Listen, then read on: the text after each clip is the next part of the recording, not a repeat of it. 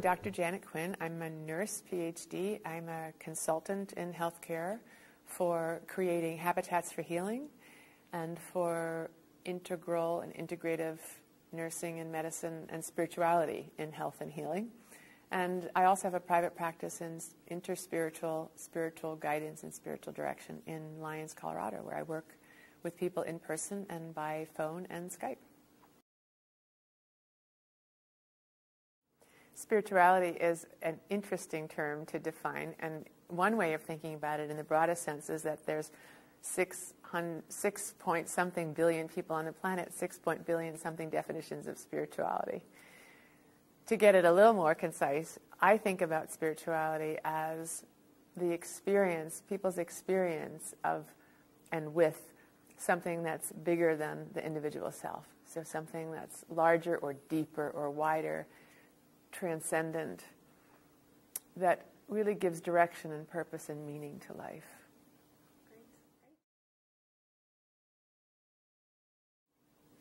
Spirituality and healthcare it's a topic that we're talking more about these days. We're finally beginning to recognize that when people are sick or in need of healthcare, it's not just about the body, the person being reduced to the status of the body, and then the body being reduced to the moral status of machine, but that we're whole human beings, body, mind, and spirit.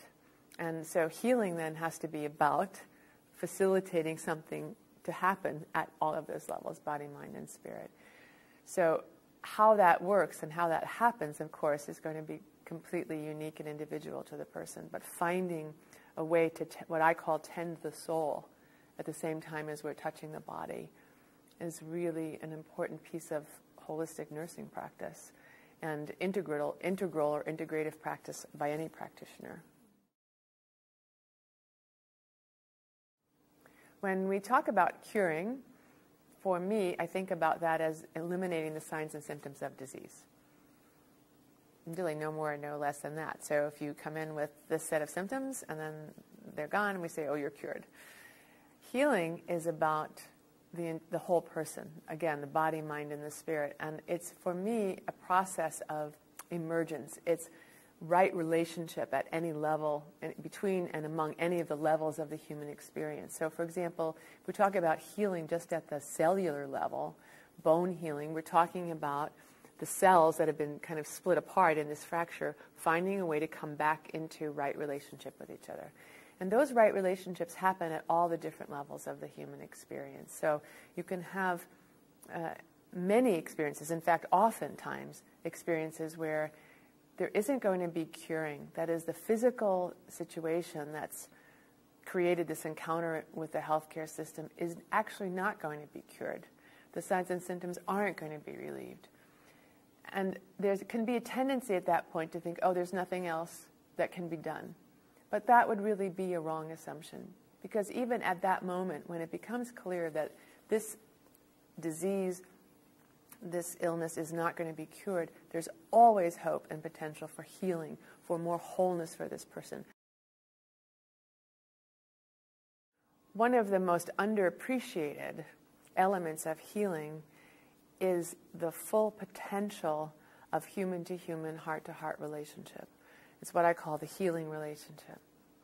It's using the full capacity of human possibility, which is to use my intentionality, my ability to center in the present moment, to open my heart in unconditional love and compassion, to allow that energy of unconditional love and compassion and intention for healing to flow outward to the person that's in need, to imagine, use the power of my creative imagination to see that person as whole and healed at every level. Even, again, if it doesn't necessarily mean that there will be physical cure, but to hold an image of that person in my mind's eye and in my heart of their radiant wholeness, of utter peace, profound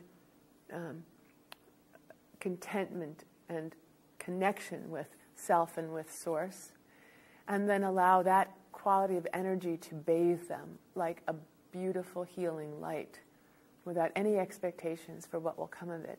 This is the possibility of a healing relationship with somebody even when we can't necessarily do anything to change their physical situation. We have a profound capacity for self-healing. It's so huge, the capacity for the system to heal itself, that it's one of the things that has to be controlled for when we do clinical research. So when we're doing clinical research, we call it the placebo effect, the possibility that the person's own mind can make them better. And so that really, confounds the research. So we have to figure out a way to get that out of the equation because it's so powerful that it actually ruins the data. So my perspective is, when we're actually doing clinical work and not necessarily focusing on research, that's our job. Our job is to help the person actualize their own innate, natural tendency towards healing and wholeness, which is hardwired into every cell of our being. There's an enormous interest these days in creating what's called optimal healing environments, and thank goodness we're doing that. Looking at every element of the environment. Florence Nightingale was very interested in these kinds of things, looking at light and sound, color, texture, all of those variables. And so they can all contribute to an optimal healing environment. My perspective is that, in fact, the most powerful part of the healing environment is actually the relationships that happen in that environment. We can have all the beautiful art in the world on the walls and beautiful music playing in the background, but if we are being cared for by people who are angry, our healing is going to be diminished. And if we are ourselves caught in negativity, that pollutes the environment, our own healing, our inner healing environment. So attending to the quality of relationships, attending to the state of consciousness that we're bringing into this environment, either as a provider or as somebody that's trying to do their own healing, attending to their own interior environment, is actually a critical part of creating an optimal healing environment. It's really important to know, as the recipient of care, what's important to you, A, and then B, to communicate that. So let's say that you find yourself in a situation where you do require surgery, and this is an informed decision made based on information shared with your provider. If it's important to you that there be a particular quality of relationship between you and the surgeon, and before you go in, then you need to talk to the surgeon about that.